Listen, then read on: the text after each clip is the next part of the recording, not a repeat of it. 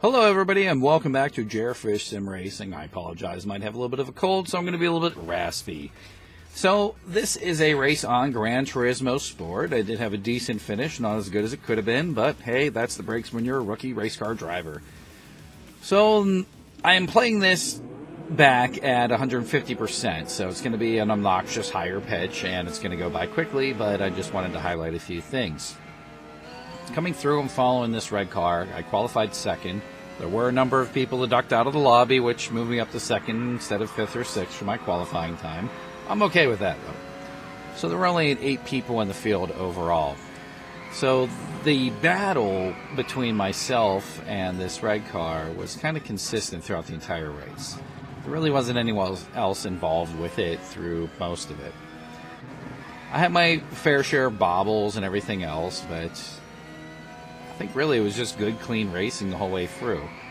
Neither of us gave each other much of an inch. I backed off quite a few times because I'm still very cautious because I don't want to run into people. And I just got my S rating for my safety rating, or whatever you want to call it, for Gran Turismo Sport. Here I am side by side with him. Let him go there because I figure we come together. And there are a few times where we're coming around that final S where I gain on him and we kind of come together. Granted, each time he was on the left-hand side, on the inside lane, and maybe I was more at fault.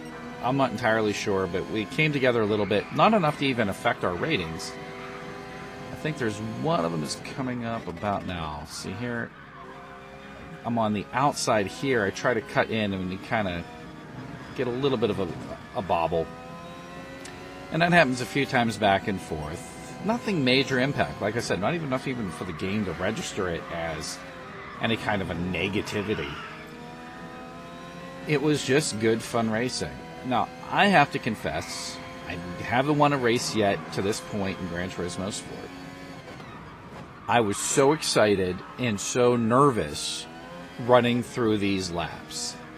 The fact that I was actually in contention to win, battling this guy for first place, back and forth, just really laying everything I had out on it, and continually catching but not able to overcome kind of a thing. I was super nervous, and it really got the better of me by the end.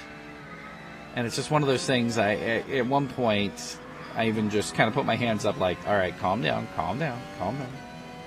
Which sounds kind of silly, but really, when it comes to PvP arenas, when you're going against other humans, it's so much more exciting than going against AI.